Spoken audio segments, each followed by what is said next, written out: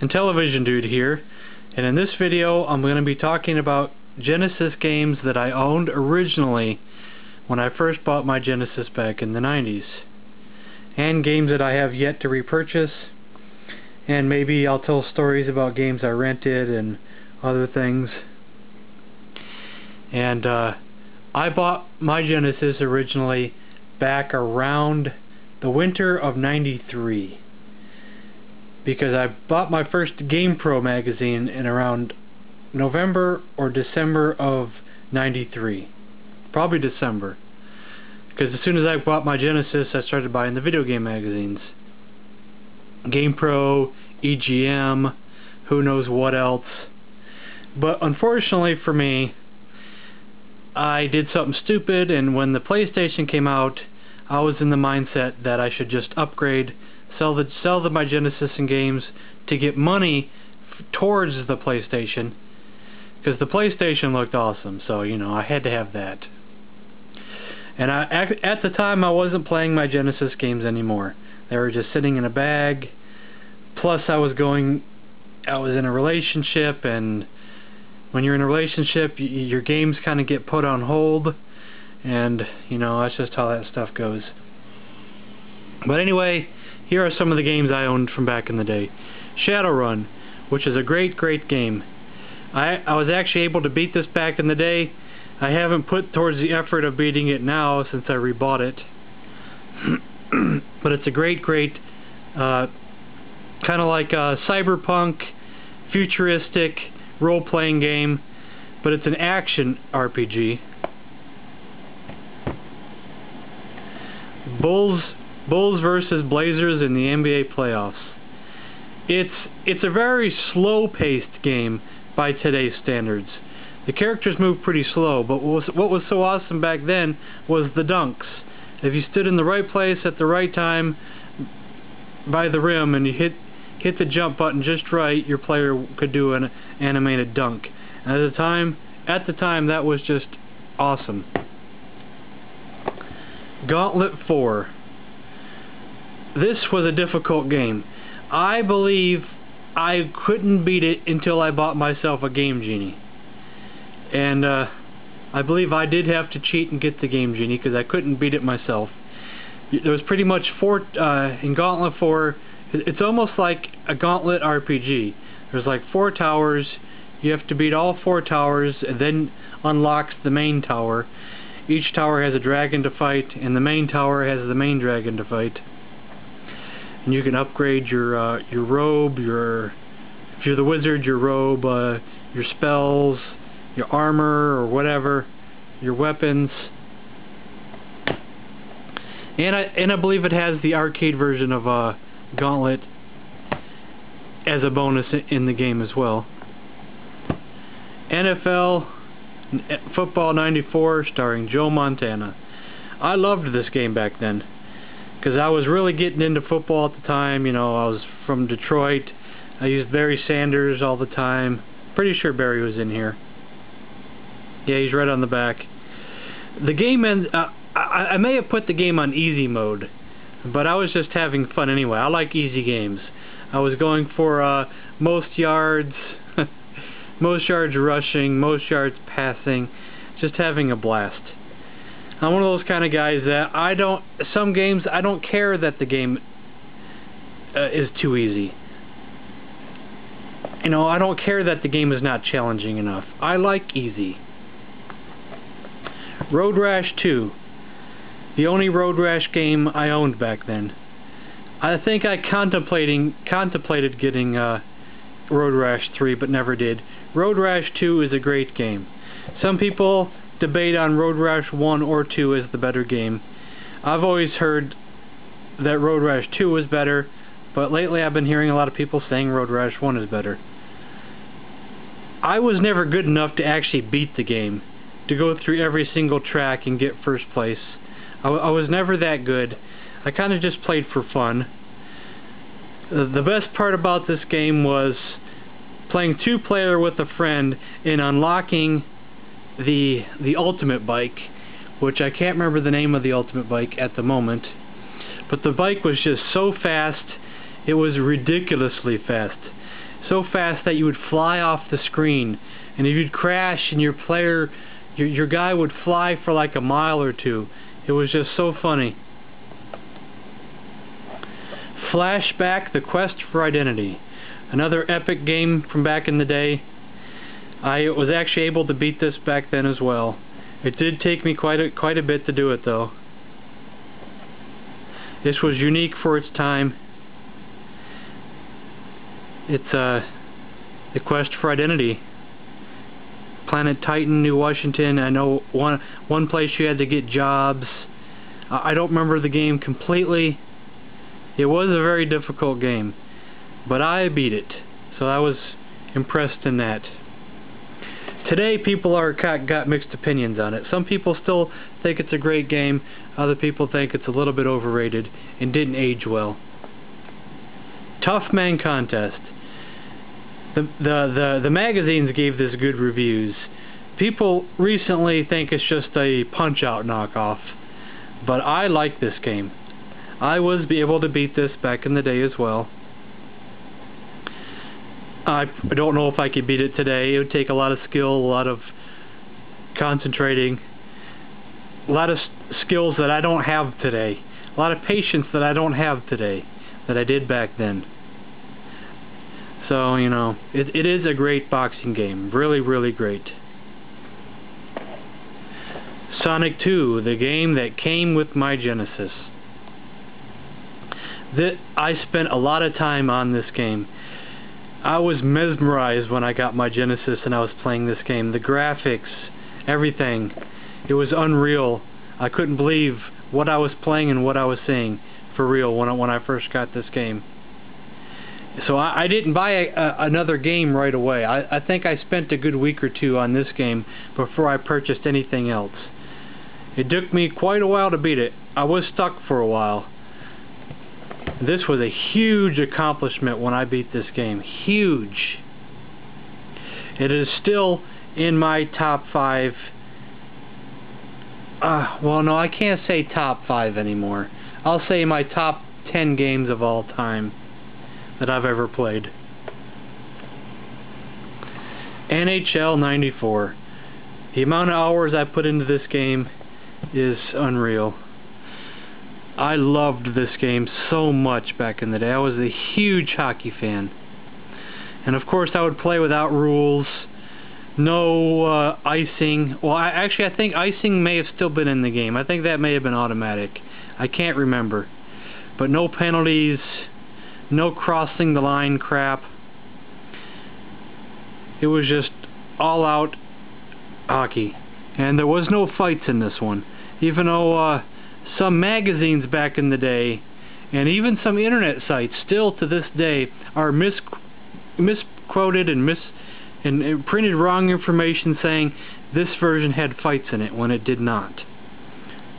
But you could injure another player though. But some people still consider this one of the greatest hockey games of all time.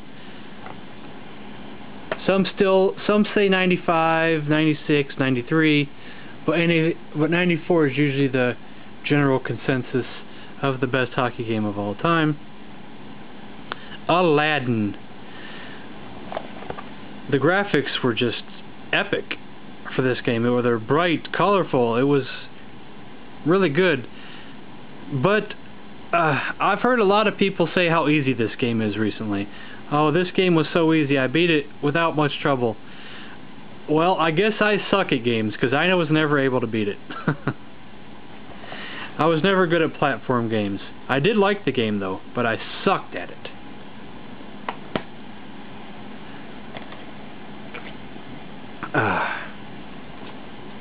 Street Fighter 2 Special Championship Edition. This is one of the games that I played in a kiosk, and probably like a Kmart or something, that made me want to get a Genesis. And I think at the time I had no idea that this game was on the Super Nintendo. I thought maybe it was just a Genesis game. I did not know.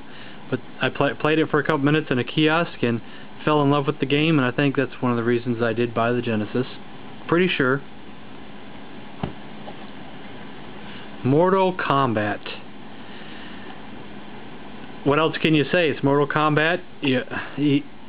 And then one of the magazines, they told me how to unlock the blood, and I think the magazines also taught me how to do the fatalities. And great game. It was graphically, they say not as good as the Super Nintendo version, but this new Super Nintendo didn't have blood, so can't really say much about it, but it's just a great game. Sunset Riders. Am I even holding these up far enough? I'm not even sure. I liked it.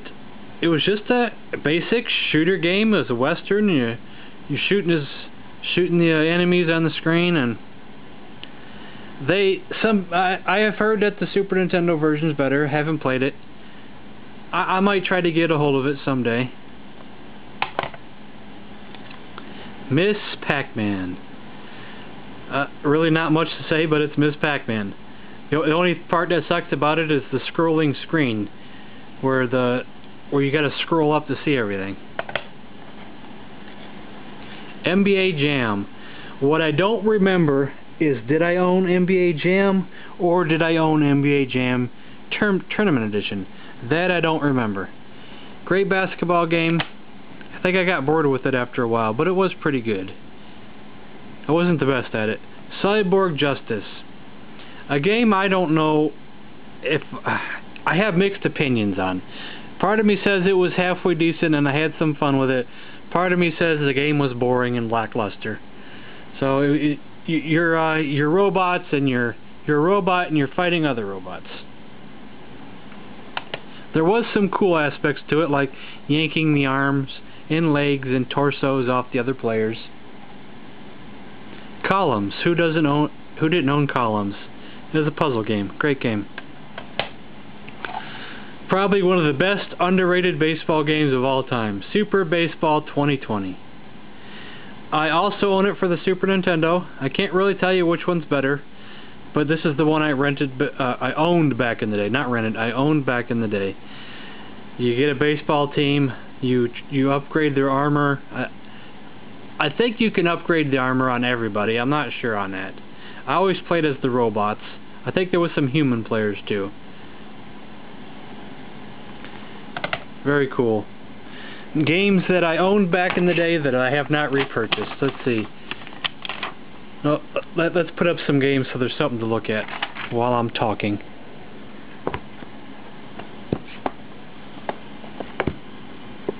Let's see here.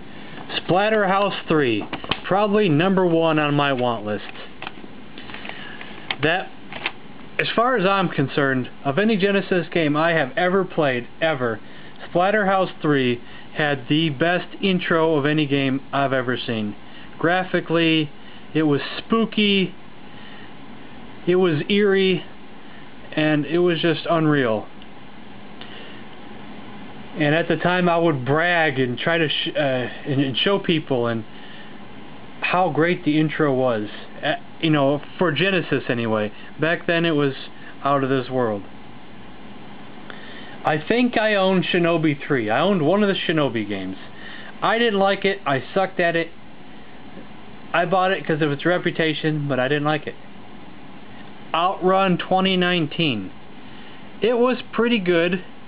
I wasn't the best at it, but I did like some of the tracks. I liked the track where you would jump from one platform to another. I think what I want to own now is the original Outrun. I never owned the original Outrun, so I'd like to have both. Earthworm Jim. A game that I thought was pretty darn cool back in the day, but I was never able to beat it. Oh, I forgot a couple games. Oh, hold on 1 second here. I gotta come over here. I forgot to show off 2 games that I owned back in the day. They were off on the side. I forgot to put them in the video. Lost Vikings.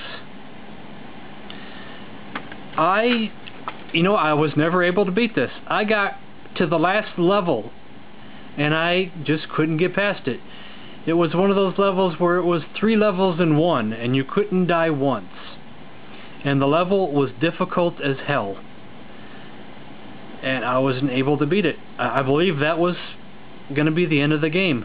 3 levels in one. But it was a great game, great puzzle adventure game. And Toe Jam and Earl Panic on Funkatron. I was able to beat this back in the day. I was able to beat it. And this game was psychedelic, it was funky, and it was great. I did have this boxed, and foolish me, I think I sold it. But I may have sold it for a good reason. I did trade it to somebody, I believe. And I believe it must have been a good reason, because I must have been getting something good, or there must have been a good reason for it. Maybe I was needing money to pay a bill, or maybe I was getting an Intellivision game. But I would like to get this boxed again someday. I won't say it was foolish of me to sell it, but I'm just surprised that I sold it. Let's see here. Yes, I was able to beat Splatterhouse back in the day too. And I was able to beat it in the quickest time to get the best ending too. And where was I? Earthworm Jim. Yes. I was a Sega fanboy back in the day, only because I only owned a Sega. I think that was the only reason. You're kind of biased when that's the only system you own. So I was happy when the reviews would come up in the EGM or GamePro Game of the Year, and Earthworm Jim was #1, even though Super Nintendo still trumped it with Donkey Kong Country. I was kind of mad about that, but hey. Phantasy Star 3, a game that I was so confused over when I owned that back in the day. I sucked at that game so bad that I couldn't get past the beginning of the game. I guess the trick was that you were supposed to scroll off towards the side of the screen, and I think there was some girl hiding somewhere, and you had to talk to her. And I was too stupid to figure that out back in the day. So I paid like $60 for Phantasy Star 3, and I never got anywhere in the game. Zombies Ate My Neighbors. That game was great. I wasn't able to beat it. The game just kept going on forever and ever and ever. I eventually just ran out of lives, got stuck. The game was just getting more difficult and difficult. I'm not sure if I would have ever been able to beat that game. But the game was a blast. That game was a blast. Really, really was a blast. It just kept getting more difficult. And I did own a Major League Baseball game. I'm not sure which one. Maybe it was just called Major League Baseball. Maybe it had a year next to it. I don't remember. I ended up not really liking it. Pebble Beach Golf Links. Another game that I didn't think was all that great. Wasn't one of the better golf games I had ever played. And one that I'm not sure about was if I owned an NBA Live or not.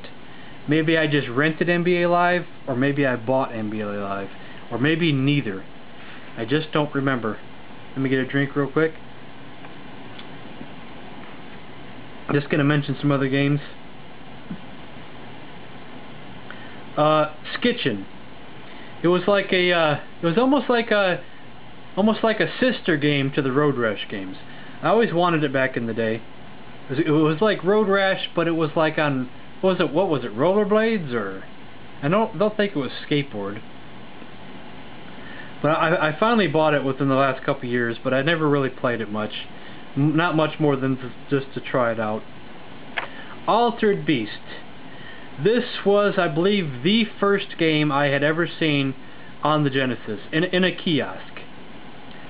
And I believe it was a store that was similar to like what would be like a Kohl's today. I'm not sure if it was Kohl's or if it was the store before Kohl's took the store over. But it was just like Kohl's. It was just clothing, but it had a small electronics section. And they had like a Genesis hooked up right when the Genesis first came out. So I wanted a Genesis for quite some time before I finally bought it. And Altered Beast was the first game I had ever seen. So it was still a couple years before I finally bought a Genesis, but I was impressed with what I saw, and I still don't own the game, still today. I think I rented a Cool Spot and I didn't like it. I rented Sonic 1 and I sucked at it for some reason. I was pretty good at Sonic 2, but I was never good at Sonic 1. Go figure. And I have it now, but I need to give it some more playthrough because I still suck at it. I rented Taz Escape from Mars. I thought the game was difficult. I was never able to get too far in it. But I was impressed with the graphics and the gameplay. I just wasn't really good at it. I think I rented Sonic 3 too, but I didn't get too far in it because I thought it was more difficult than Sonic 2. So I kind of gave up. I rented Sonic and Knuckles. I don't think I actually played the actual game Sonic and Knuckles that's on the game. I pretty much bought it so I could unlock Knuckles and Sonic 2, since that was the only Sonic game I owned. So I think I did end up beating Sonic 2 with Knuckles, back then anyway, and I thought that was pretty damn cool. I need to do that now since I have it again. Just the other day, when we was at the bookstore, I passed up on James Pond for the Genesis. I only passed it up because I didn't have a lot of money that day. But if it's still there next time I go, I might pick it up. I've heard some good things in those James Pond games. Okay, here's a game I don't remember if I bought or if I just rented, and it's Jurassic Park. I ended up not liking it either way. It was better to play with the Raptor, of course, but I still sucked at the game and I never got far. Dracula, a game I almost bought. I just wanted to mention it because I almost bought it. And I almost bought it just on an impulse just because of Dracula. Because I like, horror and I like Dracula. And I'm probably glad I didn't buy it because I heard the game wasn't all that great. A game I wanted but never bought was Mortal Kombat 2. Who wouldn't want Mortal Kombat 2? Come on. It's Mortal Kombat and violence and fatalities. I wanted it, but I never got it. I have it now, but I haven't played much of it. Primal Rage, a game I wanted back in the day and never bought. And I still don't think I own it. I just thought it looked cool. It's Mortal Kombat with dinosaurs. Back then it sounded awesome. I think people did say the game kind of sucked and it wasn't all that great. So maybe it's a good thing I didn't buy it. Clay Fighter. I almost bought Clay Fighter. I never did. I just thought it looked cool. It was kind of like almost like cell animation, or is it not cell animation? But it just looked cool. The characters looked cool. I ended up never getting it. I always wanted the Strike games. Desert Strike, Jungle Strike, Urban Strike, and I never ended up getting any. Just recently I got Desert Strike, and I don't like it, so maybe it's a good thing I did not get those back then. Not my kind of game. Vector Man. That's a game that came out way in the late life of the Genesis. I don't know if it came out after or before I sold my Genesis. But I was always interested in it. I don't know if I own one now or not. I don't know. I did rent virtual racing. Because all the rage, virtual racing's coming out. Sega 2X is coming out. And, virtual racing might be what games on the 32X might look like. So I had to rent it, and I was not impressed. I did want a 32X back in the day. I really did. I had my Genesis. I was like, what do I want to do? Do I want to get a 32X or do I want to get a Saturn? It's like, if I get a Saturn, then I can't play my Genesis games on it. I'll have to get two different systems. But if I get a 32X, I can still play my Genesis games without having to get a whole new system, and it'll be cheaper. Because, actually back in the day, the magazines made it sound like, oh, the 32X will be just as powerful as the Saturn. And you won't have to buy the Saturn. You'll just have to buy an add-on for your Genesis. So they really made it sound good. I ended up not getting either, and I ended up getting a Sony PlayStation. But it's just funny how that happened, Another game I always wanted was one of the Mickey Mouse games. Maybe World of Illusion, Castle of Illusion, and I ended up never getting any of them. I think now I have Mickey Mania. I'm not sure if that was the good one or not. I can't remember. But finally I got one. Games that I never bought back in the day, which are classics, are Streets of Rage, Contra, and Castlevania. I don't think I even knew they existed back then, well, if I want to be honest. And I think that's everything here. I spent 25 minutes on this video. I might do a similar video for the television, just telling stories. You know, also back then, I didn't get too much chances to play two-player Genesis games back then. I was lucky enough to play some games with a cousin of mine a couple times, maybe 2 or 3 times, and that was pretty much it. The Genesis was pretty much a single-player system for me. Intellivision, NES, Atari, I played a lot of two-player. I was lucky enough to have a friend to play two-player. And when I got my PlayStation 64, I was lucky enough to have a roommate, and I got to play some games with him. For the Genesis, though, it was a time where I was pretty much just playing by myself. Kind of sucked, but well, that's just pretty much what I do now, play by myself. I don't really mind it, but sometimes you kind of wish that you did have someone to play with. But I think I've always been a loner when it comes to playing games, especially lately. But I think this video is going on damn too long, so I guess I'm going to end it right here. Hope you enjoyed it. Thanks for watching.